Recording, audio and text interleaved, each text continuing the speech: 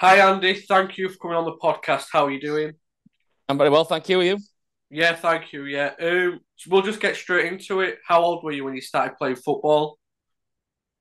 Um, I started as a kid, really. You just play at school, and you kind of just playing for fun and working your way through. So realistically, I can remember playing at first school. Back in them days, obviously we had three, schools which we went to, but first school, I remember playing in the playground with my mates and things like that, playing in teams and things there. So I've always played, from a very very young age, really, right through obviously till the end of my career as such. But it was always something for fun, and I enjoyed it. So that's you played with your mates in the playground every break, and you kind of potentially got better and better and better and played in the teams and worked your way up from there, really.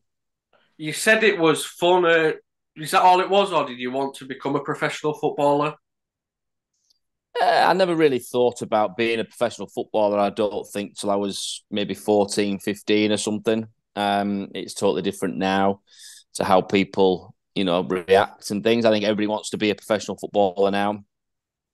Kids see the rewards which the top players get. And they want a little bit of that. And a lot of people, that's their goal and ambition. And, for me, I played a lot of sports and football really wasn't my number one sport was badminton. Really, I was better at badminton than I was at football, and got told to pack up football to play badminton at England level, and I didn't do that because I enjoyed both and I wanted to play both. And that was 14, 15, and I'd signed schoolboy forms at 14, which was the earliest we could do. And it wasn't really thoughtful as a career. And then I suppose at 15, I kind of thought, well, actually, I want to be an apprentice. I want to see how far I can go. And, I ended up playing at 15. I played in a reserve game at Huddersfield away, and they had, we had, Bobby Davison playing, Mervyn Day playing, for us. And,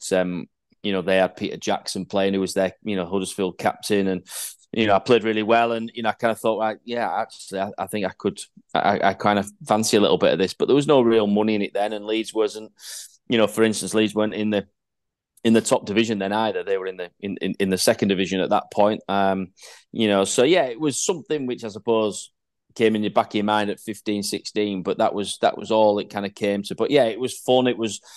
I enjoyed it. But I enjoy every sport and still play lots of sport now. So sport in general, it was something for me to be involved with, and football was one of them, really. Yeah. How old were you when you joined Leeds? So we could only join at 14. So the earliest we could join a football club at that age was 14. So I signed at 14, and then you got a 2-year contract. 15, you were playing on Sunday games, which was against other teams locally. So your Bradfords, your Sheffield United, your Sheffield Wednesdays. Um, and then I wasn't in the Yorkshire team or anything else like that. It was a kid from the Leeds team who was in that, and he was also an apprentice. He was also a schoolboy at that point as well at Leeds, and I played every game at right back um, under when we were under 15s playing on the Sundays. I was still trying to play badminton as well at the time.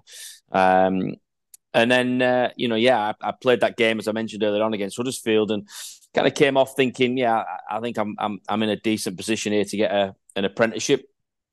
And I can remember coming home from school one day, and there was a letter from Leeds United which was there, and that was the time really when it was like, right, we this is kind of what your next step would be really as an apprentice. And that's I got me apprenticeship, and I played most games then from being an apprentice all the way through. I kind of played a lot of games in that time, and came through in to luckily get a pro contract at at 17, I think it was March. I was a bit early with two of the other lads. So yeah, it was something which you kind of you're trying to get into, and then once you get into the apprenticeship side of things, you kind of think, well, actually, now we kind of we are here to play football, and it's a job, and it's a lifestyle, and it's something that you have to do really. Kids nowadays join football teams a lot younger than 14. Is there a lot of pressure on them? I think there's a lot of pressure on. I think they put the pressure on themselves. I think some of the parents possibly put the pressure on them as well. Um, as I said before, I think kids nowadays they see the fruits of what some of the top players are getting and being in the Premiership. But the realism is that there's only maybe 1% of people going to play in a first team in a professional football club. And I think it's important. I think when we were apprentices, we had to go to college every Thursday, and we did a college course, which I think I do believe that all footballers now should have a trade of some sort, which they do when they're 16 to 18.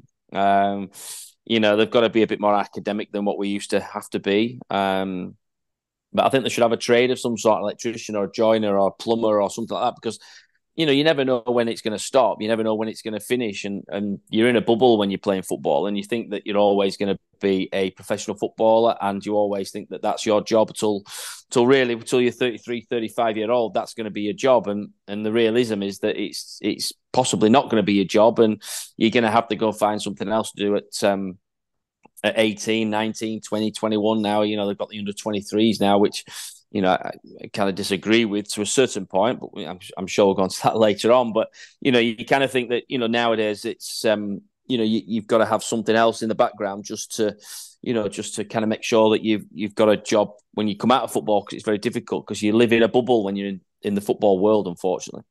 Yeah, yeah. We've got to talk about that FA Cup, Youth Cup against Manchester United. What were them two games like for you? They were fantastic. Obviously, it's something which a lot of people ask us about now, and it's the first thing which people come to us for, to be fair. The first game we played against Norwich in the semi-final, which we knew was going to be a tough game. That was over two legs, and we knew that was going to be tough because they had a couple of players, three really, which people will know, which is Darren Eadie was the main one. Akinbaye played up front, who was a bit of an ox, and Jamie Curtin, who was scoring loads of goals. So we knew it was always going to be difficult against them. And to be honest, we didn't even think of the final at all. We didn't think that we'd play Man United. And then obviously the final came about, and it was against our arch rivals. And, we went down to Old Trafford first, and we knew they had a good squad, and we knew that they had players who were known, I suppose, within the football or the younger football generation of the things. But we also had them as well. We had Kevin Sharp, Jamie Forrester, Mark Tinkler, who all played for England at that level. They had Nicky Butt, Paul Scholes. You can kind of go through all the players as such. But I suppose the people who were playing for England at that time were more people from Leeds. But we also knew that they had the class of 92, which they keep calling themselves. The class of 92 really was only Ryan Giggs in there. The rest of them were all the first year apprentices, second year apprentices, which went through to be the legends they are, and the fantastic players, and gone on and done great things in football. And they are, you look at David Beckham now, you'd never think that, Becks would be, this worldwide legend around, and not just football, but in general. You would never have thought that at the time, but their team was frightening, really. You can reel them off. The Nevilles played, Chris Casper played, Phil O'Kane played. You've got Keith Gillespie, Paul Scholes, David Beckham, Nicky Butt, Ben Thornley, Robbie Savage. They had a very, very, very good team. And, to be fair, we went to Old Trafford and we beat them down at Old Trafford. Quite convincingly, to be honest. As well, we had 31,000, I think it was, down there, 31,000 at Old Trafford, which was fantastic for us as kids, because we didn't really expect that, we have to say.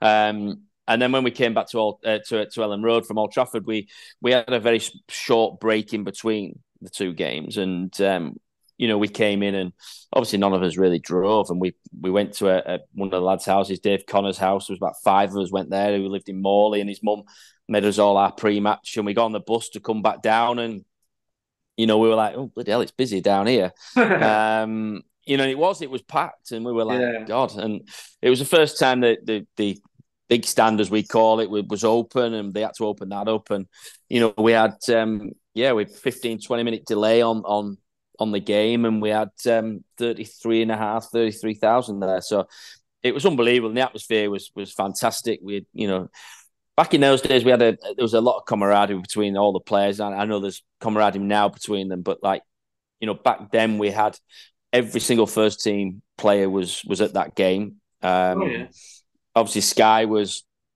It was the first time Sky had televised any game as well for a youth team, youth cup final. So I think Gary Mack was in the studio then, and there was a Man United man there as well. I can't remember who that was, but Gary McAllister was the captain of the football club, and he's there, and Gordon Strachan was there, and it was fantastic, really. And we got off to a great start because Jamie Forrester scored the overhead kick, which everybody remembers, and Matty Smith had scored the second, and then Scholesy did his old hands to the ears to the cop when he scored his penalty, and I don't think they've forgotten that one, to be fair, but I think he now realises that might not have been the best thing to do for him in that career, but it just shows what kind of players they were, and they were very confident and very, thought they would go on and win that. But we battered them really over two legs. We absolutely battered them, and it might have been physically, from our point of view, they were maybe technically better than us, and they were still growing. But I still feel that technically we were very good as well as a team. We were very good. But we were a team, and we beat them up basically. We beat them up over two legs, and we beat them 4-1 over those two legs. We did a couple of laps of honour, and I can remember coming in after, and we had there was beers, and all the first teamers were there and everything else, and the first teamers then took us out into town and things. So yeah, we were treated like kings that that after that game, and it's something which everybody comes back to us now and says about it, and they say, "Oh, were you involved with the Youth Cup game?" And yeah, we were the original Youth Cup winners, I suppose. The next lot which came through was obviously Woodgates and your Robinsons and McPhails and things. They came through, which again was fantastic, for them to go. But then again, you look at the crowds ever since that game. It's never been anything like the crowd which we got, and I don't think it ever will be, to be honest with you. No. Did having big crowds in them games help you when you became a professional in some sense? Because you knew what to expect. Yes and no. To be honest, it doesn't really, because we used to be ball boys anyhow. So we were used to be, that was part of our jobs as being apprentices. So we would be. I can remember playing against Man United, and we went ahead in the first half, and can't remember who scored, but I actually used to ball boy in front of the away fans. That was my little spot. And I jumped up and cheered when we scored, and I think I made double my wages that week because the coins and everything else being thrown at me from the Man United fans. So you kind of get used to it a little bit. Obviously, you're on the side of the pitch, and if the ball comes to you, obviously you're passing it in, or you're throwing it in, or you're kind of used to it. But you kind of, because you're around it, it's just natural. It's what you're planning to be is a professional footballer, and your dream is to be out on that pitch. And it sounds strange, and a lot of people will say it, but you don't. When you do make your debut, you don't really hear any of the noise. You don't really hear what's going on in the crowds when there's 40,000 people there. When there's 2,000 people there, you hear every word. But when there's 40,000 people there, you really don't hear that much, to be perfectly honest with you. But it's what you've been dreaming of, and it's what you've been working towards. It's like anybody, somebody in an ordinary office job wanting to go forward and move up in their life, and suddenly they're the one taking the board meeting or something like that. You're kind of going, well, how have I got into it? It's just a natural progression which happens. And I think, they gear you into that now as well. And because they are 8-9-year-olds and they're working their way up and they're involved with that club and so on.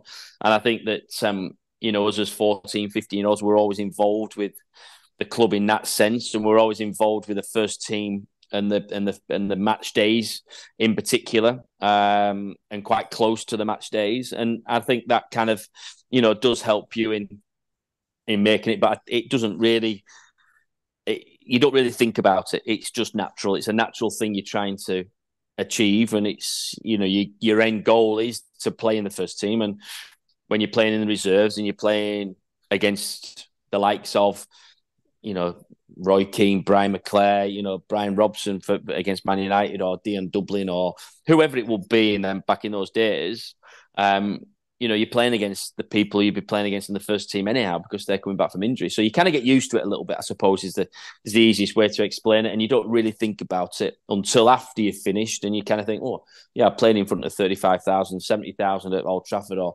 25,000 at whatever, and you don't really think about that until it's actually finished, to be honest, because it is just a natural progression of going through your footballing career. It's what you're dreaming of, really. Yeah, in March 1995, you made your senior debut for Leeds against Coventry. What was that like? Yeah, it was a strange week, really, because we played against Notts Forest in the reserves. I was captain of the reserves, and we played against Nottingham Forest, I think, a couple of times in that week, and there was a rumour that I might have been going to Forest at the time, as well. So that's kind of just sorry, I've got somebody else ringing me through on my phone. I might have just disappeared for a minute. No. But you kind of go to you go to Forest and you come back and you do everything, which is going from there, and it didn't happen for obvious reasons. And then I got wind of we played against Forest on the Tuesday, and I was sponsored by Mizuno at the time, and I got a massive bag of free stuff. So I'm kind of thinking I must be pretty close. I've been in a few of the the squads and traveling squads and things. It was the first time to be on the bench, and unfortunately for Lucas Radebi, the chief, he did his cruciate ligament, so he was out for a while. And I got on quite early, to be honest. I got in after about 20 minutes, I think it was. I came on, and we ended up winning the game. And Strack was man of the match, and he went up and after the game, and I was just sat there, kind of, I suppose, just kind of sat in the dressing room on my own a little bit, taking it all in. After, and he just came up and sat next to me and said, you were brilliant today. You've done really, really well, and give you the captain's kind of tap, and you were kind of, fair enough. And I ended up playing then the next game against Forest, but then moved to, I was played centre half actually against Coventry, which was, I was actually playing centre half for the reserves at that time. Yeah. And I was a right back when I first came in. I ended up moving into midfield for the Forest game, and my first full debut, I suppose. And it didn't go to plan. We got beat. They had a very good team. Brian Roy in particular, Stan Collymore, Lars Bohinian. They really did have a good team in there. And Brian Roy was somebody who the gaffer was a little bit kind of concerned about, coming off the back four and coming into midfield. So I was that person to try and get hold of him. And at half time, there was a bit of an altercation between me and John Pemberton, and the gaffer just let it go. And I'm only a young kid at this time, realistically making me way. And Pembo was a bit of a experienced pro, and giving me 10 to the dozen. It was my fault for one of the goals and all that kind of stuff. And the gaffer just let it run. And David Weatherall, came in and kind of, because you've got to stick up for yourself. You're in a man's world, and this is what you kind of learn when you're playing in reserve team football. And which there's a story which kind of makes me come back to this a little bit. And basically, Dave Weatherall split us up a little bit and sat us down, and the gaffer went, "No, cuz he's right, Pembo, you were wrong," and he backed me up and didn't go with him. And I think you've got to be good in your own mind of what you've done, and you've got to be confident, and you've got to be a man very, very quickly. And how I kind of get that was, we played a game in a reserve game. We had Gordon Strachan playing midfield. As I say, I was the captain of the reserves, and Strack was playing, and Kevin Sharp was playing, and them two had a bit of a fisticuffs really halfway through the first half. And so I'm like shouting at them to get on with it and whatever. But then as I was coming off, Mick Kennigan basically said to me, he says, "You've got to sort them two out when you get into that changing room," who was obviously the assistant manager. And I said, but I can't. He's the club captain. He's got a striker. I can't give him a rollicking. And he goes, "You're the captain. You need to go in there." So I went in and I said, "Well, basically, I had a go at both of them." And said to Strat, I said, "You should know more. You should know better than to be doing something like that on the football pitch." And it was a bit of a test, a little bit, I think. Do you Their think? their their bit together wasn't a test. That's what they were doing. But I Yeah, think yeah, for Mick and the manager and everybody else, it was a bit of a test on my character, I suppose. And you kind of learn, as I say, you learn very quickly. I would have been 18, 19 at that point, and you're telling somebody who's a legend within the football club and the club captain, to pipe down a little bit, and you're out of order. And then one of your mates, you're telling you're out of order. This should yeah. be, if you're going to do something like that, do it in the dressing room. Don't do it on the pitch. So it kind of fits you in a little bit easier on that side of it. And you go into the first team, and the first team is ruthless. Everybody wants your position. If you make a mistake, you're punished for it, and that's kind of what Premier League football is. And we got beat there, and I went to Old Trafford. We played the next game at Old Trafford. When Blackburn won the league, we got a draw down there. It was 0-0, sunny afternoon, and that was the start of my first team kind of career, really, I suppose, in that sense. Just to go back to with Strachan, do you think he respected you more for standing your ground with him? Yeah, I think so. I think I think the respect was already there. To be honest with you, I think everybody respects everybody, and the respect is there. And he was somebody who I kind of looked up to a lot as well. From a young age, he came in when he was coming to an end of his career. He kind of brought all the younger lads into to extra training, and I think that brought me on massively. And I was gutted when he left and went to Coventry, to be perfectly honest with you, because I think I was getting better and better through that. And I think there's just respect from all angles, just generally. If you had a bad egg, then the respect obviously disappears, but you earn your respect, and you earn that within your dressing room, and you earn the right to be able to say what you want to say within the dressing room as well. And I think that's the side of it which I think that's missing now. I think that's just something. I think there are a lot of robots in football now, and I think there's no characters in football anymore. And there's not a Vieira and a Keane, which is your automatic one which comes up. There's none of that rivalry anymore, and there's none of that. I think players are scared maybe to say something to one of their mates or to somebody, because they are very robotic. They have every bit of information in front of them.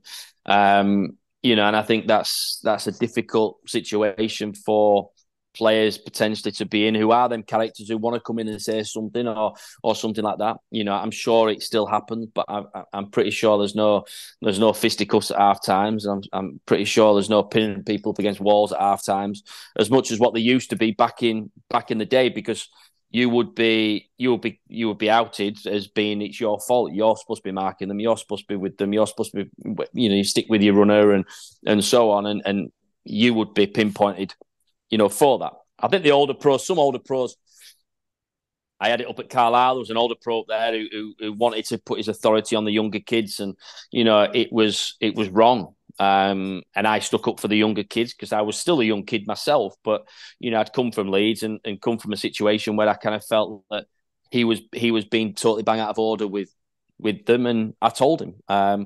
That was detriment to me to a certain point, because he was somebody who was quite influential within the football club, higher up in that side of it. But you've got to believe in what you believe in, and you've got to, if you feel something's wrong, then you need to go and knock on the door. We had this conversation this week with Willie Nonto. To be fair, it was he can't, in any other club he'd be going and knocking on the door at the minute because he wants to be playing football, but we're in such a good position that we've got people who are playing really, really well, Dan James and Somerville, that he can't go and knock on the door because they're not. He can't out them, for their position, because they're playing fantastic football at the minute. And we would do that. If I was dropped on a Saturday, for instance, and I played well or whatever, you'd go and knock on the door of the manager and ask why that would be. You would also be wanting an explanation why you're not playing to a certain point sometimes. And I don't think that happens now. I think the game's changed a lot, and I think the managers now have more man management of egos than certainly what we had really back in the day. Yeah, yeah. Did you always know that Straka was going to go on and become a manager?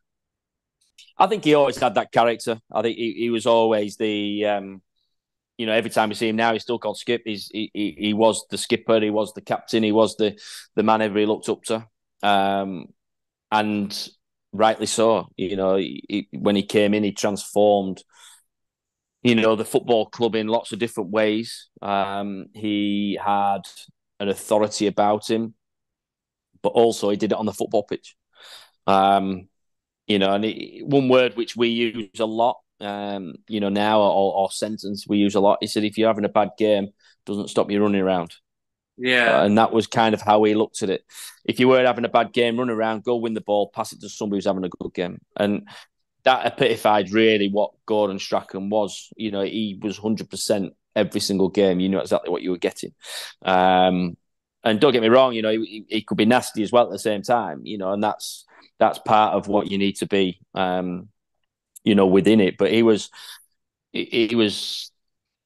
possibly the key signing, for us at that point when he came in. And he saw the project Howard Wilkinson wanted, and he fully went on board with that project. And, he was as much a success to the success of Leeds United with Howard, really, with getting us to winning the league, getting us up into the championship as it was then, and winning the league and moving the club forward in that sense, bringing people in, and he's still, even when we brought like David Rocastle in and people like that, he was still in front of them. He was still looking after his nutrition, looking after him, drinking wise, looking after himself in lots of different ways.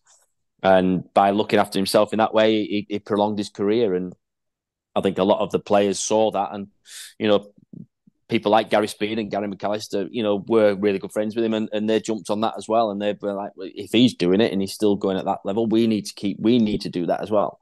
And as I say, that from my point of view, we didn't see that much of him with him because there was the first team dressing room and the reserve dressing room as such. So we didn't really see that within the dressing room until we were on away trips or something like that. But he was a massive influence in that football club, and he was a big influence on a lot of the main pros as well who were playing first teamers at that point as well. Yeah. You mentioned before that you played at Old Trafford in the Premier League. What was that game like? Obviously, with being rivals. It was boiling hot. It was pretty crap, to be fair. We drew 0-0.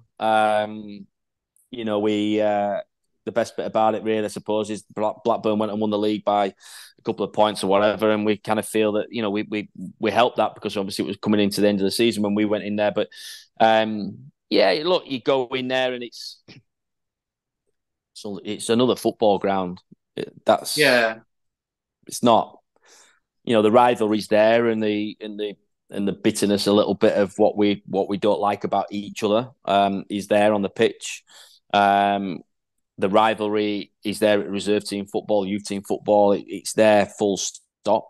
So you kind of feel that when you're going in. But you've got, 70,000 people there. But there's no atmosphere at Old Trafford, is there? There isn't, But I think Roy Keane was absolutely right what he said about the prawn sandwich brigade. Yeah. You go to Ellen Road, you never see a phone in sight when we score. You go to Old Trafford, you see pictures of Old Trafford. It's like phone left, right, and centre. And I think that was kind of the thing there. It wasn't, I was involved with the Leeds at Ellen Road clash as well. I didn't play, but I was on the bench and things, and it's a total different atmosphere at Ellen Road than it is at Old Trafford. 70,000 people, but you don't really know what's anything else really. But yeah, we got a draw and we could have won. They could have won. It was live on Sky and everything else, so it was good. It was. Is Old Trafford somewhere you always wanted to play? No, it's never been anywhere on my wish list of football places to go and play at all. It just isn't. But it's going into it, yes, it's a bit more hostile. Coming out of it, it's a bit more hostile than other places. But to be honest, it's just another football match. We go there and we play and we want to get a result. And that was the be and end all for us. We were wanting to get the 3 points, and how we would go about that was set out. We knew we were going to be playing the day before, so yes, I've got all my family there and all that kind of stuff, so that's always good.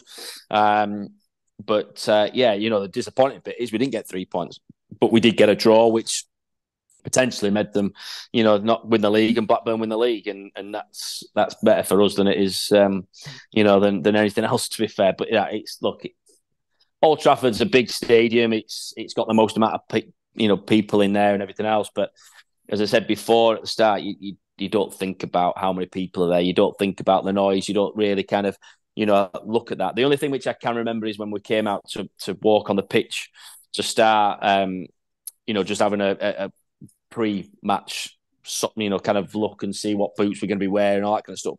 Was that the sheer size of the new stand that just put up, and it was massive, and you did think that when you were there, but then once you start playing, you don't really think of any of that. You don't look at any of that side of it, to be honest. You just totally, yeah, totally. You don't have any thought of anybody in the crowd or how many people are here or Sky or anything else like that. You don't have any kind of recollection of that, really. You don't really think of it until after your career, really, to be honest. Well, you've mentioned Strachan, McAllister, Speed, and you played with a lot of big players at Leeds. What was it like being in that squad? It was great fun. We had characters. We're still friends now. We have a WhatsApp group which we all speak. A real camaraderie with people from that era. It's in the dressing room the young lads there was a few of us who came in. There was me, there was Mark Ford, there was Noel Whelan, there was Kev Sharp, Jamie Forrester. We were all and Tinks were all involved with the first team squads when we were leaving. But a lot of times we never realised we were never going to be playing as such. The European nights we knew we'd generally be on the bench. Because we had 5 subs on a bench, but we only had 2 subs back then, really. 2 subs and a keeper, and you didn't really get close to the first team in that sense unless you were playing. But we used to travel. I think it was 19 to 20 people used to travel to every game, so we're always on the buses going down. And the young lads, really, to be fair, we mucked in with Sean, who's the kit man, and we sorted the kits out and we helped with all that side of it, transporting things in and out and all that kind of stuff. And again, I go back to that was our upbringing, a little bit of being apprentices. That's what we had to do. But look, there's some real characters. We had some really good trips. We had Gary Speed, was unbelievable, really. He was such a nice guy. What a player. But yeah, on a night out, he'd be the one who'd look after us. We'd go away and end of season trips and things. He'd make sure all the lads are all right, and he'd be the one who's the spokesperson, a little bit of going, look, we need to look after the young boys or whatever it will be. So yeah, look, it's great, but that kind of era, my era coming in, Bats are just about to leave. He then went to Blackburn. Then there was a talk of Gary Mack potentially going. There was talk of Strack potentially looking at going as well, going into management and things. Speedo, there was always talk about him going, and there was the young lads, the next generation, I suppose, of us coming through. And, once, Howard had brought in Lee Bowyer, and that was the kind of the changeover a little bit. There was Lee Bowyer came in, we played against, Lee Sharp came in, Ian Rush came in, and, there was a change of the guard a little bit. And, the first game we played that season was against Derby away, and I was playing, me, Fordy and Lee Bowyer were playing, and, we kind of got told before the game that we would be, the first choices for the midfield really this year, going forward. But then, football's ruthless, and obviously Howard got the sack after 5 or 6 games, I think it was, when we got beat 4-0 against Man United, I think it was. And he got the sack, and then Gorgeous George came in and kind of, you know, had a different view and a different way of wanting to play and a different kind of players he wanted to use, I suppose. Which was I was part of for the first 8 or 9 games. Under him, I played every game and scored against Coventry in the first 90 seconds of his tenure as such. So did all right, and then George kind of changed a little bit. He wanted us to be very much an Arsenal way of playing, I suppose, is the best way to describe it. He wanted us to play like them. And he was very defensive. Obviously, David O'Leary came in underneath him for a little bit. Eddie Gray was part of that backroom team in the early days. And then Paddy came in and came into there. And Paddy, obviously, when George Graham went, he definitely brought in the young lads. As we all know, the McPhails, the Kewells, the Woodgates, the Robinsons. He brought the next generation through, and he kind of let them go. He let the reins go off a little bit. And Howard didn't really let us do that. We played against Everton. I think we had 4 of us playing. We lost, I think, 2-1. I think we lost. I gave away a penalty. I remember that bit. But that was kind of, we lost, and he kind of not lost his bottle of playing us again, but he didn't play us all together again that often. Where if you look at Fergie and the young kids, as Alan Hansen famously said, you never win anything with the kids. He let them come in and still let them breathe. He had the people around them, which were like your Steve Bruce's, your Pallisters. He still had, which helped Neville and Neville. And the midfield, but Scholes and Beckham coming through. You still had your Roy Keane in there. You still had your Cantona at that point coming through as well. So they still had their very experienced players in there. And he'd bring them in and out. He'll dip them in and out until he was fully, able to say, look, I can trust these 100%, and they're my first teamers. Howard kind of lost. I think he lost a little bit of because it's a results game, and the results weren't going well, and because the results weren't going well, he felt that he couldn't keep us in that team all the time, I suppose, because it's a pressure job, and he wanted to bring the people into that. So yeah, it's the lads itself back in that day. As I say, we've got a camaraderie between us now. I work on match days with a lot of them from that era as well, and we just laugh, for the hour and a half, 2 hours we have there before the game. We've got an hour which is free. We're there generally 4 hours before the game, and we've got 4 hours of just having a good laugh with your mates, really, and that kind of just brings back memories from back in those days. And stories come out and stuff. And yes, we'll class all ourselves as really good friends. And I think that's the difference now with football to what it was then. You don't really make that many friends in football, but when you've got some success and things like that, you do make friends. And I'm really good friends with Tony Dorigo. We socialise outside of football, and I'm actually meeting him tomorrow as well. So it's like that's the kind of thing which you'd never get nowadays. I think the players now coming through, it's very individualized. It's very much themselves a little bit. And it's difficult. It's difficult for them to do what they're doing and stuff. So, but that's the modern game. But back then we had a camaraderie. We'd go away, we'd enjoy our night over stays, and we'd be down in reception drinking tea and just having a laugh with each other. It's you're never going to get that back, really. But like, luckily for me, on a Saturday match days, we kind of get that back, because the only thing you miss from football is the changing room. Yeah. You mentioned Howard Wilkinson, and he's a legend at Leeds. What were it like playing under him? I liked it. Other people didn't, but I personally did. I liked the way of his discipline. I liked the way of how he was. For the only thing which you'd say about Howard was, I think he was very much in front of his time back then. We were doing things which you think that in a way are being done now, and people looked at it and goes, "It's a bit weird." Back in early 90s, it's very strange.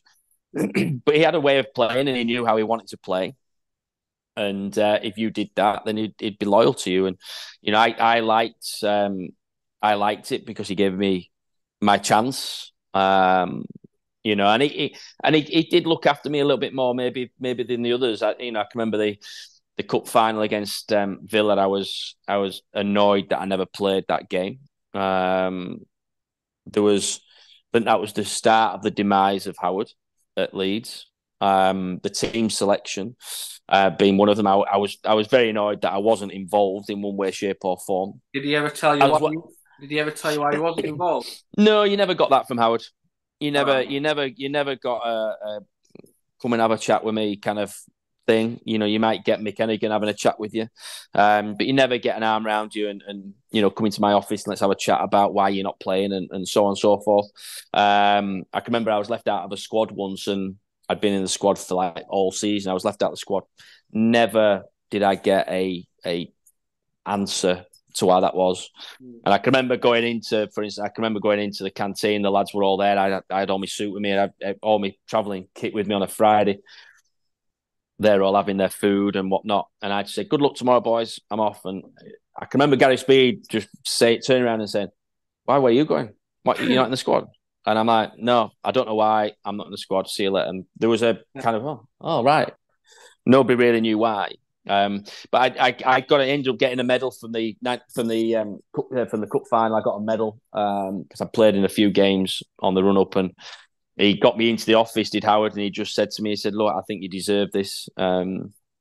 You've contributed quite a bit to the run and behind the scenes, everything else. We've got an extra medal here, and I think you deserve to have that." Now, I don't know if that was an apology for not being involved in the cup final, to be honest, or what it was. But that it does, even though it's a runners-up medal, it does. I've got that medal, I've got the shirts and everything else all framed and things because I was involved through this. I scored my first goal for Leeds, in that run at Notts County. So it was something which kind of thought, all right, okay, I can maybe makes it a little bit easier, but I wasn't happy. Not being involved in that game. And as I said before, I think that was the start of Howard's tenure, really. Kind of losing his way a little bit. So, but look, he was still going strong. I think it was his birthday the other day, as well. So he's 80. So he's still going strong. He was very much a person who was, an innovator. He was in front of his time of what we did. And I don't think we appreciated that at the time, to be perfectly honest. But I think now you look back and you appreciate everything that Howard did, not just for us as individuals and people, and how we are, but also for how he transformed that football club around, to be the champions of England at the time. Yeah, you made a couple of appearances in the UEFA Cup. What was it like playing in Europe with Leeds? Again, you can't beat European nights. You can't beat nights just generally down at Ellen Road. To be honest, the Monaco game. Obviously, we went out to Monaco and Tony Yeboah scored 3.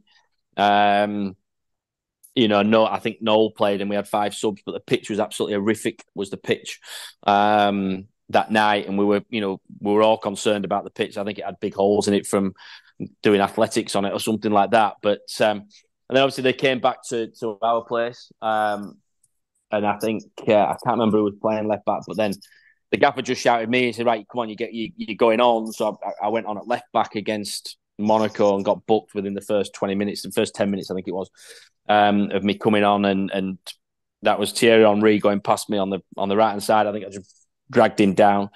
But they had a decent team.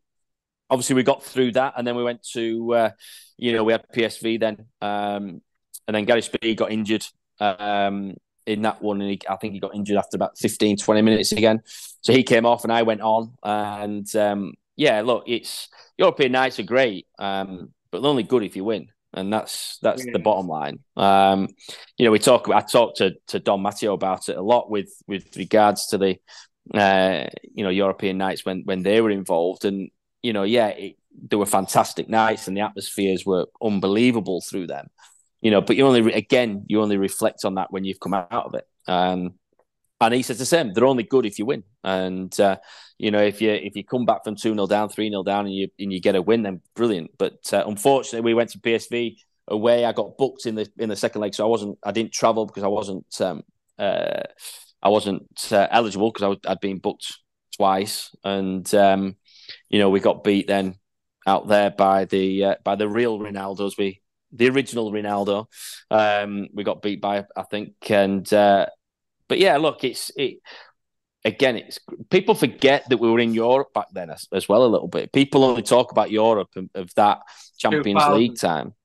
When and you kind of forget that we were in Europe at that time as well. And the end of season trip because we went to we played Tottenham, and Brian Deane scored a worldie, to be fair to him. Ran from inside our own half and went through, and we got into Europe that way. We got to I think we finished fifth. I think we finished that season, and fifth or fourth, and we had a really good celebration. It was a very good celebration on the way home. We stopped off and got a whole load of beer and all that kind of stuff because it was our last game of the season. So we had a real good jolly up on the way home, and it was great that on a away trip that we've actually got into Europe, and we're on our way home. And it's a long journey, basically. So the club are paying for a few beers for us all on the bus, and we didn't realise it was. We got back, and Nigel Worthington was the instigator of it all, and we ended up coming off, and he'd ripped Gary Kelly's shirt, and Gaz Kelly had ripped his blazer, and such had ripped it. So basically, we all came off with hardly anything. We came into the ground, and I think it was Bob, the driver, and we just said, Bob, I think you need to carry on because there's a lot of cameras down there. And we ended up having to come a different way in to get some gear on to come off because all Yorkshire TV were there and everything else. And we're like, we can't come off like this. But yeah, it was a very good trip back, and getting into Europe is the rewards for that, and obviously the travelling, to different places. It didn't work when we played Rangers. It didn't work then, and we had obviously Stuttgart as well at that point. But it's. The Champions League is obviously what everyone wants to be in, and it's 4 or 5 games where you've got really good opposition, and Barcelona at our place, and the AC Milan side of things. You kind of look at it and go, we should never really have got out of that group, but we did, and we got to the semi-final. And it should be talked about because it was a huge achievement. But the noise at them was unbelievable. But in our day, the noise was just as good. And European nights are something special. The music and everything else is just a little bit special, really. You mentioned you had a good start under George Graham, scoring in his first game in charge. Where did it go wrong for you then? We played Arsenal away, and that was my last game. And I got dragged off at half time. We had basically 9-man markers that game. And this was George really to a T. Rod Wallace on the way to the ground got a phone call saying his wife was in hospital, so expecting a baby. So he jumped off. We had Ian Hart playing centre forward. I'm unmarked. It was Patrick Vieira's first year in the Premiership. He'd only just come over. And I was marking him. We got beat, I think 3-0. I think we got beat. We got battered, basically. We got absolutely battered. And they were awesome. They were fantastic. And I can remember coming off, and I got dragged off at half time. And George, when I got changed, showered, changed, came into the dugout. And George just kept on saying to me that this is how you should be playing. This is how we should be playing. This is how we should look. Watch his movement there. Watch this. And it's all Arsenal. And you're just like, kind of, I don't know if you can swear on this, but like you feel like turning around to him and tell him to fuck off. It's like, this is Leeds United. We're not wanting to. We're not Arsenal. We don't want to be Arsenal. We want to be Leeds. We want to do what Leeds do. Yeah. And it did become very defensive and things. And that was my last game I played. We went to Middlesbrough the next game away, and I was on the bench, and that was it for me. I never played again. And then I got to the end of the season. I was in a situation where I could go for free abroad on a Bosman, which was something which excited me. And George was basically the end of the season came and he got me in to the manager's dressing room, and after training, and he just said to me in no uncertain terms, he started fully dressed. He ended up not fully dressed and going into the shower. So that's how I got told that I would never play for the football club again. I'd never train with the first team again. I'd never play for the reserves, and I'd be training on my own basically. So about a 5 minute conversation, and by the time he'd finished that conversation, he was getting in the shower. That's it, son. Off we go, kind of thing. And so that was. But the final words were, "But you are at an age where we want some money for you. So we have to offer you a contract, and we have to offer a year's contract. So there's a year's contract extension, just so you can't go for free, basically." So that kind of put a bit of a scupper on a few bits. I wanted to go abroad, and I'd very nearly signed for Osasuna, but then we realised they weren't paying the wages by all accounts. I went to Rapid Vienna on trial, which I would have gone there for free. Yeah. From Leeds. So I went to Rapid Vienna and on trial again before our season started. And that was all sorted. Everything was done. Money was sorted. I've been to the house where I was moving into. I've been to see the car sales guy who you get your cars from, who sponsors the club. So I've been to see all them on like I said, Friday, and I was signing on the Saturday. We're in the hotel room at night with my girlfriend at the time, and just said, like, you've got to go home, do this, and this, and sort all that out. Woke up in the morning and they pulled the plug, literally in the morning. So I ended up back at Leeds for pre-season, and we had a couple of offers in, basically, one being Blackpool, and Nigel Worthington was there, and Mervyn Day was up at Carlisle, and George just said to me, he said, we've accepted a bid from Blackpool, go and speak to them. I said, what about Carlisle? He said, we accepted that ages ago. I said, but go speak to Blackpool. I said, all right, fine. And I suppose maybe a little bit my stubbornness at the time, but Mervyn was after me for a long time, and I went to both, and Carlisle we had Roy Delap, we had Matt Jansen playing for them, Stefan Podavacci from PSG playing for Owen Archdeacon, Warren Aspinall.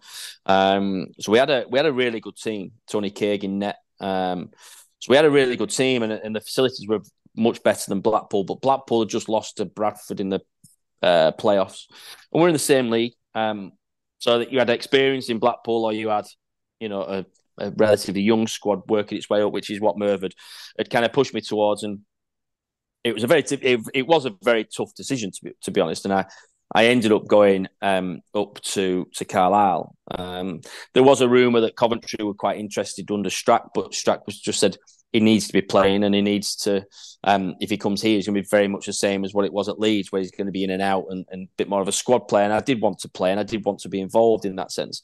So, I thought a step down to try and get back up would be, potentially the best move. And I went to Carlisle, and, unfortunately we had Mervyn got the sack after 6 games. And we had Michael Knighton as our chairman, stroke manager, from pretty much that point onwards. So me and the chairman, stroke manager, didn't really get on, to be perfectly honest. And can't say too much. But yeah, we didn't get on at all. We believe that I think there was a clause in my contract which nobody really knew about, apart from the clubs. And the chairman's, basically, that if I played a certain amount of games, then they'd owed more money. So I was dropped in certain areas and certain times and things like that. And we had some manager come in. Nigel Pearson came in at one point. We had him come in. We had David Wilkes and John Alpin, who were basically the youth team coaches under him. So he was basically dictating, quite a lot of what was going on in the teams, and that kind of stuff, was the chairman. And we didn't get on, plain and simple. So that was the move which I ended up taking out of Leeds, which was a big learning curve. I think you kind of don't realise, and I think these kids now don't realise how good they've got it at a real good big club as such, because everything's done for them. Yeah. I can remember going into Carlisle on my first day. I was there early, and I got my training kit and everything else. And after training, I just came in, I threw it all on the floor, and somebody said, "What are you throwing it on the floor for?" I said, "Well, I'm sure there's somebody coming, they clean it for you, don't they?" It's like, "No, you take it home and clean it yourself." I'm like, "Oh, right." So I shouted the first apprentice So I had my boot boy, and I shouted my boot boy in, and I said, "Come here." I said, "Do you want to earn a few more quid?" And he goes, "What? Well, yeah. What? Doing what?" I said, "Well, do you want to clean my kit?" And he goes, "Yeah, I'll clean your kit. That's fine. Yeah, I'll clean your kit."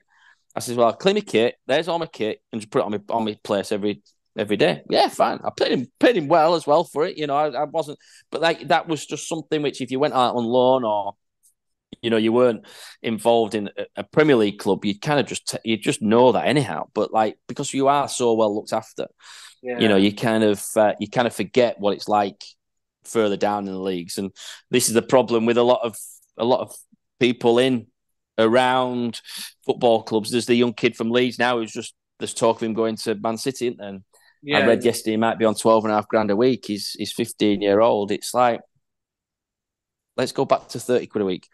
Let's go back and love it. Let's go back and be a footballer first, and not look at what I've got here and look at what I've got here, because you can get dragged into other things.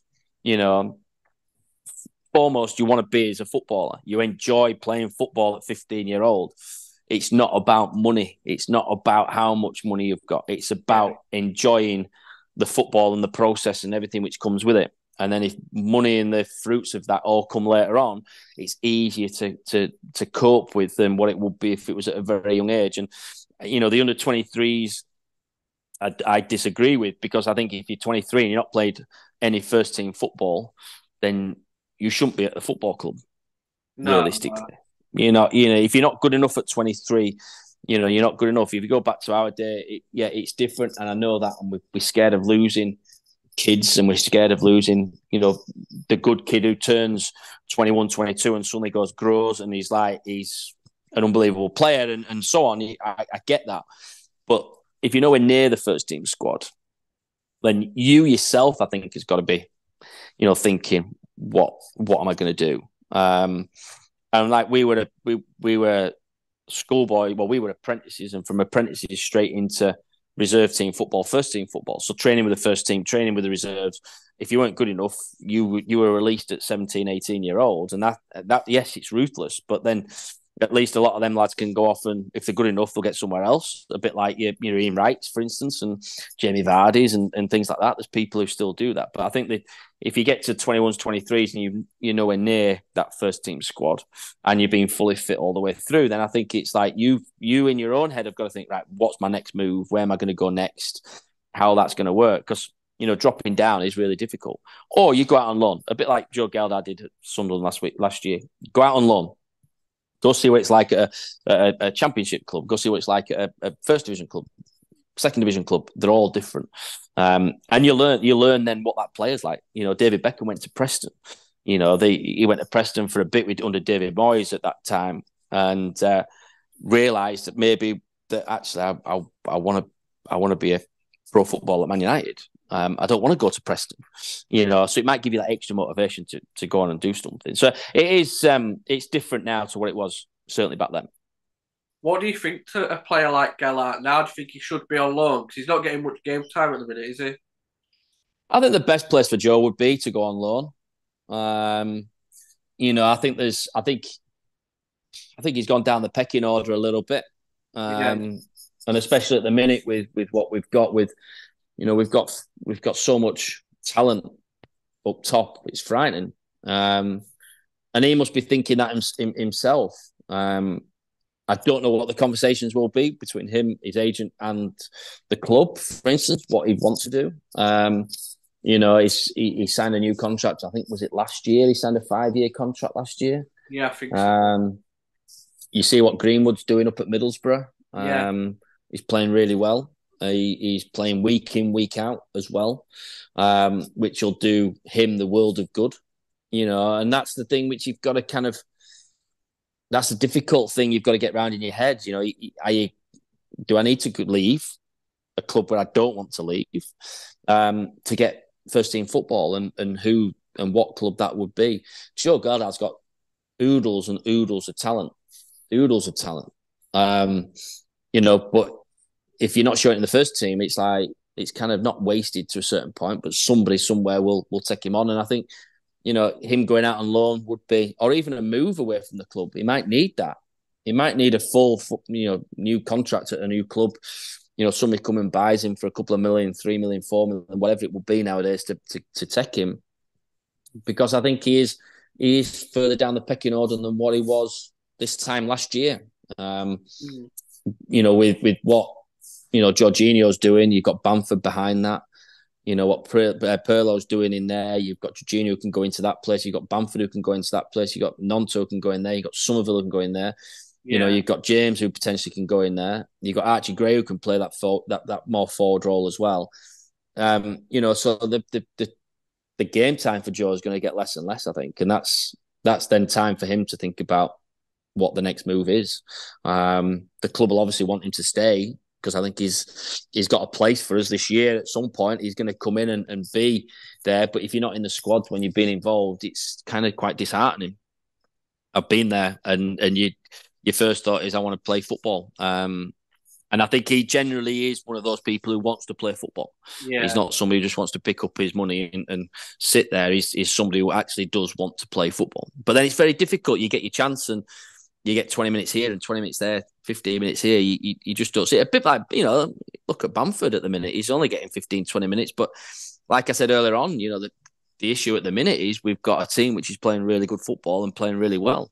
And if that's the case and that carries on to the end of the season, nobody really, as fans, we don't really think about the rest of the squad. We just want to win and get it back into the Premiership. The squad will be used at some point, because we will have some injuries, which we've already had. And that's, once we've got that, it's these players need to come in and be wanting to run. One thing which I think Farke's been fantastic at so far this year, and what he's done at Norwich as well, is his man management skills are just unbelievable. Yeah.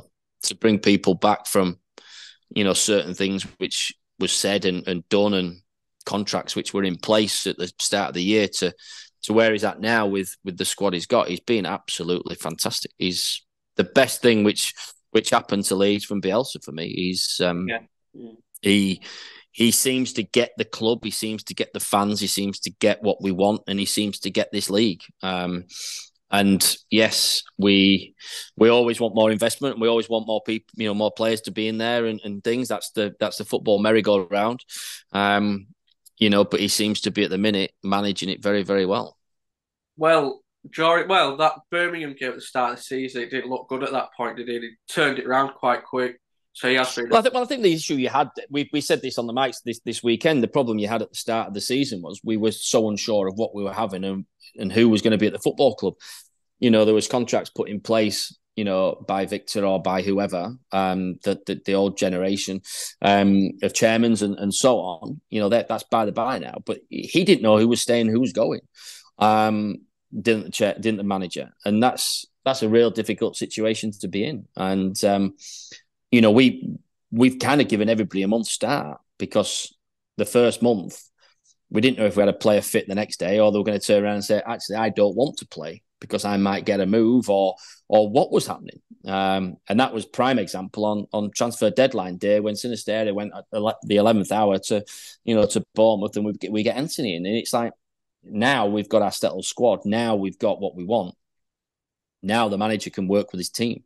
January's just around the corner, but we need to keep this squad together as long as possible, because I think this team and squad is capable of going up this year, no problems whatsoever. I know Leicester are flying, or were flying. They've lost the last two.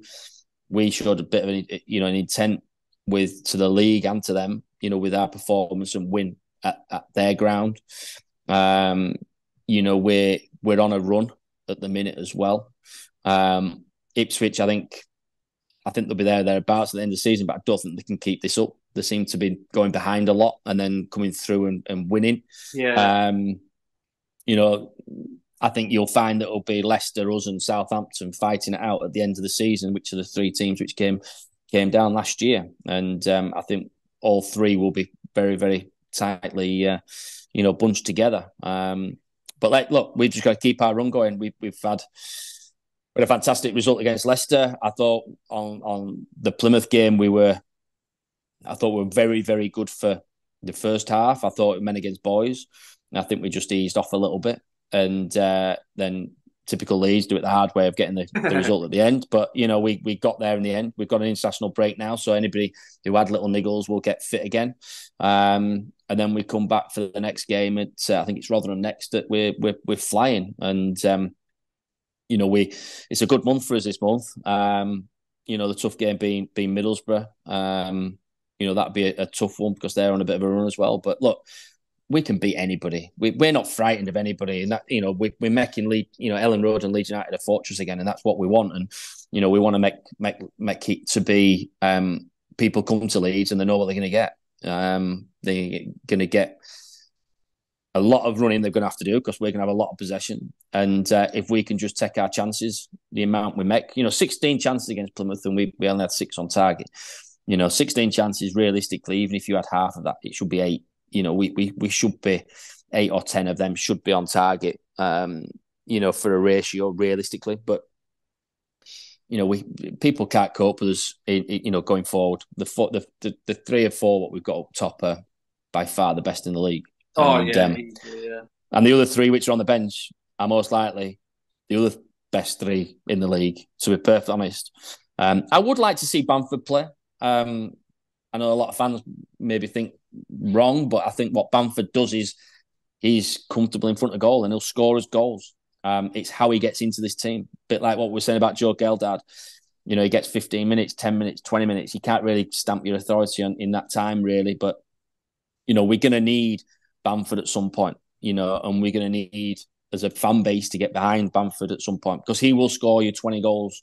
And he could still score you 20 goals this season because if he gets a run in this team, he will score goals. No doubt about it because we create so many chances that he will score goals. Do you think his confidence has just gone at the minute, like with that penalty at Stoke?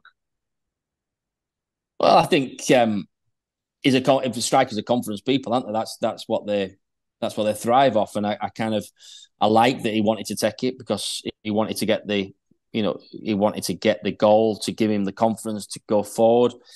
I think he's a confident lad. I don't think he needs any help on the confidence side of things. He goes through fits and starts with goals. Once one comes along, he normally gets 2 or 3, in succession. So I think he's all right on that side of it.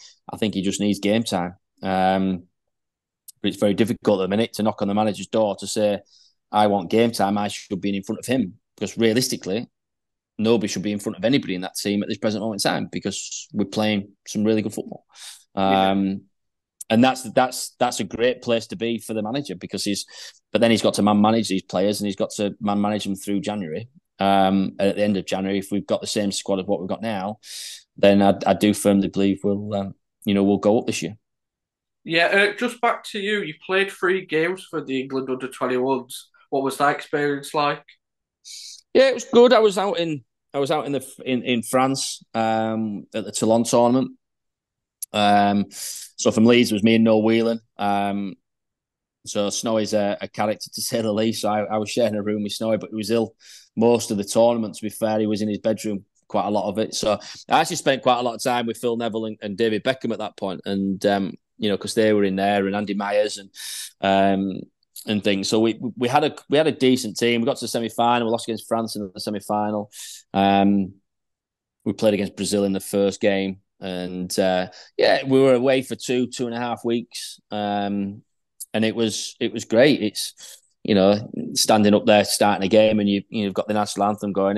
It's a fantastic thing, and being told that you've been, you're in the squad to go. Again, was a great thing, and I was on standby for a couple of squads as well.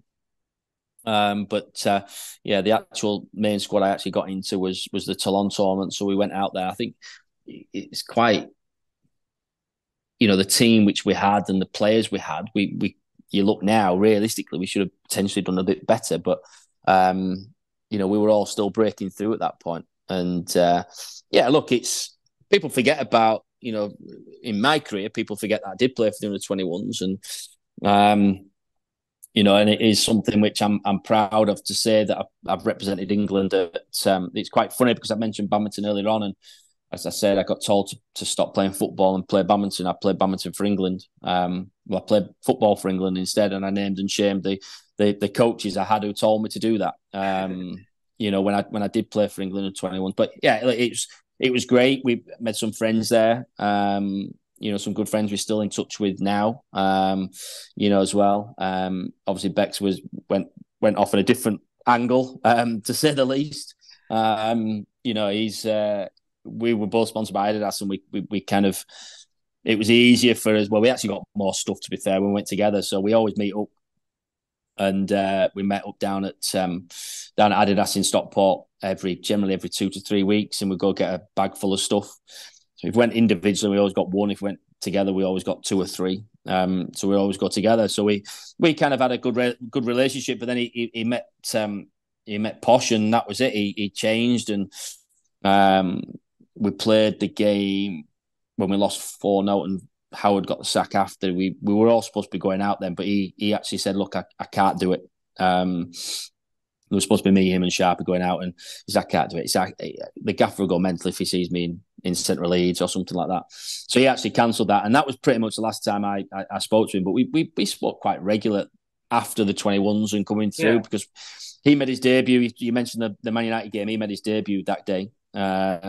As well. So we've got quite a lot in common in that way, of how our careers kind of panned out under 21s, Youth Cup under 21s, his debut, my 3rd game for Leeds at the time, and so on. Obviously, he went on a slightly different path to me, to say the least. But I do remember the day when he told a few people. He told me that he'd met this new girlfriend and stuff, and and it was Posh Spice, and you're thinking, all right, he's going down a slightly different route to a lot of people. But look, he was a great lad. Yeah, I've got to say, he was a great lad, and as was Phil Neville, was a great lad.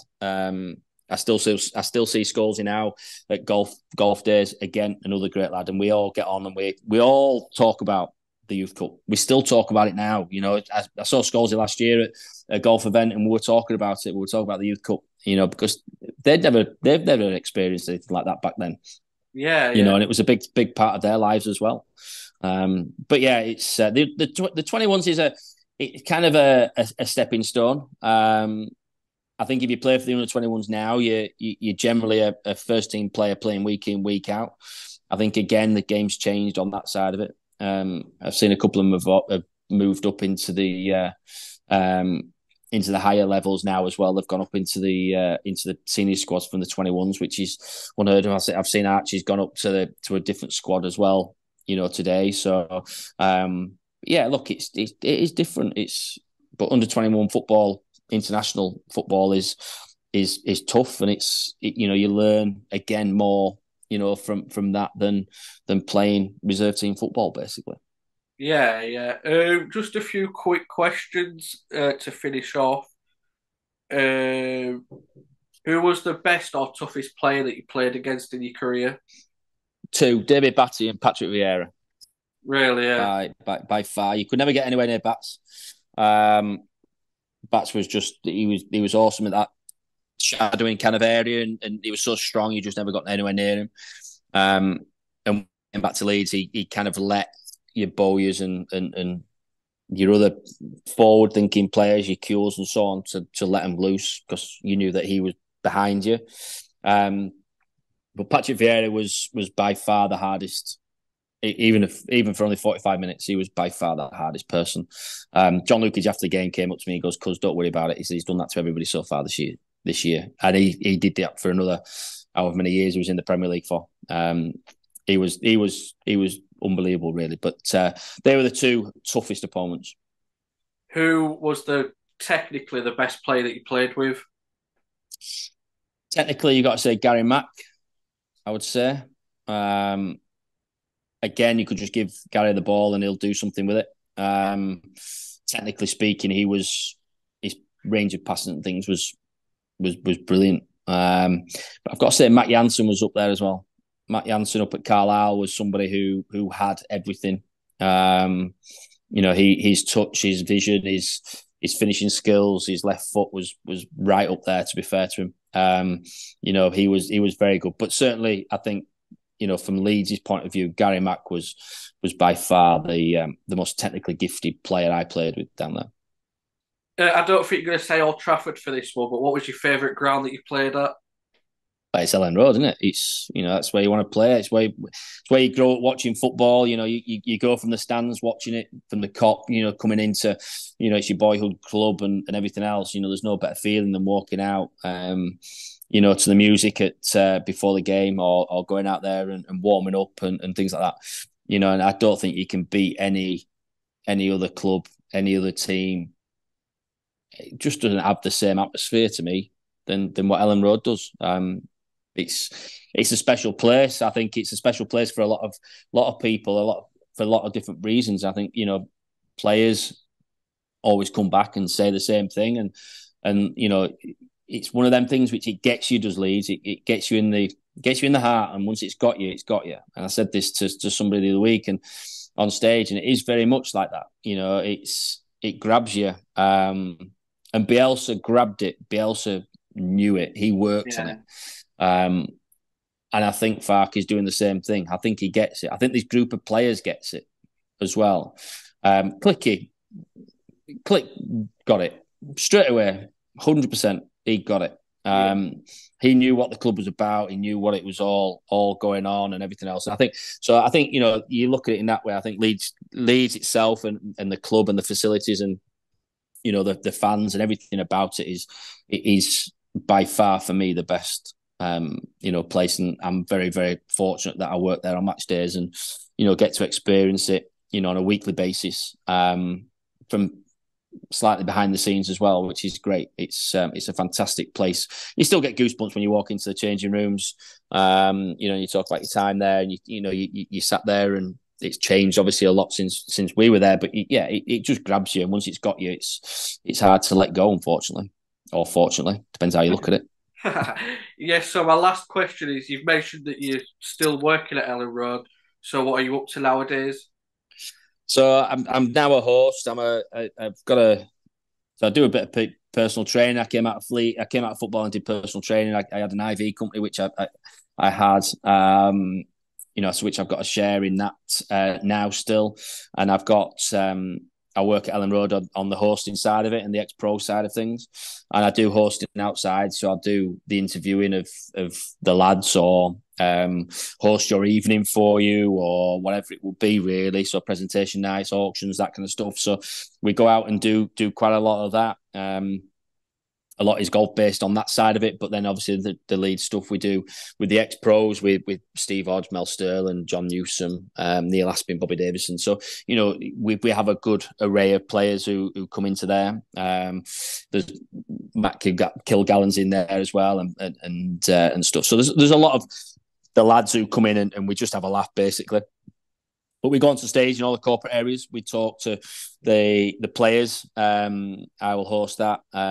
And we'll talk about the game, and we'll talk about what needs to be done or what needs to be changed. And I think I look at it in a slightly different way, being in the shoes of the players instead of being, some hosts. Obviously, the fans are hosts, to a certain point, but like they might see it in a different way to what I do. And I kind of try and push them a little bit on the technical side of it, a little bit, and a bit more of what might be happening, lead them into a little bit of a question of what could be happening in the changing room at half time and that kind of stuff. So host the events down there, and match days we take the match sponsors around the pitch. We go into the changing rooms, we go to the press offices, and all that kind of stuff, which second nature to us. But when you see the face of some grown men going into the changing rooms, into the dugouts, onto the pitch, and all that kind of stuff, it kind of makes it very satisfying that you're involved in that in one way, shape, or form. So it's a good job to be in. I enjoy it. I've been there for now 8 or 9 years. So I've been through the Chilino days. I've been through the Hockaday days. I've been through the Steve Evans days. I've been through all of that. I've been through when we only had 4,500 there at 4,000-5,000. I think it was at Notts County or something like that on a Wednesday night in the cup game, and and you're kind of coming in. There's only 2 tables in the corporates, and to now in the Premier League when we had, we've got over 1,000 people in the pavilion, and we've got 300 or 400 people in each of the corporate areas which we're talking to now, it's just a great buzz around the football club at the minute. I think last year it might be I don't want to say a blessing going down, but I think we needed to boot everything. Yeah. And the chairman kind of, I think he did let us down a little bit. But then they threw a lot of money at Christmas, and it just didn't work. But now, I think that change and that going down has kind of revitalized every part of the football club, and I think that now, we are on the right track, and I think we'll be stronger for going down to, if we do go straight back up, I think we'll be stronger for it as well. And I think if we give Daniel Farke the money like he didn't get at Norwich, I think he'll be able to then move us forward a little bit more as well. On that side of it. So, yeah, look, it's exciting times down at Leeds at the minute. It's very, very exciting that we're playing some good, attractive football, and we just need to keep that going now to the end of the season. I think we'll be back in the promised land then, and back with VAR and all that kind of crap which you've got to deal with. In the Premiership, to be perfectly honest, it's quite nice this year, isn't it? When you go in and there's a goal and you just cheer. And Yeah, you don't have to think about VAR. You don't have to think about anything else, going back 4 stages or something. But look, it's good at the minute. There's a great atmosphere around the football club. The players they all seem to be together, which is the number one thing, and which is great after that first couple of months of being back in the club, and the start of the season with not knowing what contracts we're doing and stuff, and now it's a time of for them all to stick together. Have a good time, enjoy the winning mentality which we seems to have, and enjoy even more keeping clean sheets. If we keep clean sheets, we win football matches because we'll always score goals. Exactly, yeah. And that's our biggest bugbear at the minute, has been ex-pros, is that we're just letting in the goal the other week and the goal against Plymouth, that we just letting them in when we don't really need to. The Huddersfield goal and that one, as a defender or as a keeper, you'll be absolutely fuming, even though you've got your 3 points. So if we can just tighten up there a little bit, then we're I don't think we'll be far off, to be perfectly honest. I think we've massively improved defensively though over the last couple of years. So yeah, I think we have, and I think we've got choices in there as well. I think when you look at it at the minute, when Byram came in, I think people were very much on the lines of, will he do it? Will he not? As long as he keeps injury free, he's been a revelation at left back, to be honest. I do think he should be great in this league. Again, another one who just needs game time. You look at Pascal, he's flying this year, and I think he's come on leaps and bounds. This year, with potentially having somebody next to him who talks to him a lot and kind of still moves him. But also, when Pascal gets it, his first thought now is to go forward. His first thought not is to go sideways or backwards. His first thought is a bit like Rodon. It's into that space, and let's go into that space. Which you can see is a Daniel Farke kind of thing he wants to do. So, look, he's coming on leaps and bounds, and let's hope he's back pretty quick after his hernia up. I don't think it'll be too long. It's been well timed, obviously, with the international break and everything else. But yeah, we need him back into the team as quick as possible. But we're going to be, as I said before, we're going to be thereabouts this year. Yeah, definitely, I think so. Well, thank you for coming on. I enjoyed that. No problems. But yeah, thank you. Yeah, I'll see you in a bit. No worries. Cheers, Thank you. mate. Thank you. Cheers, Bye. pal.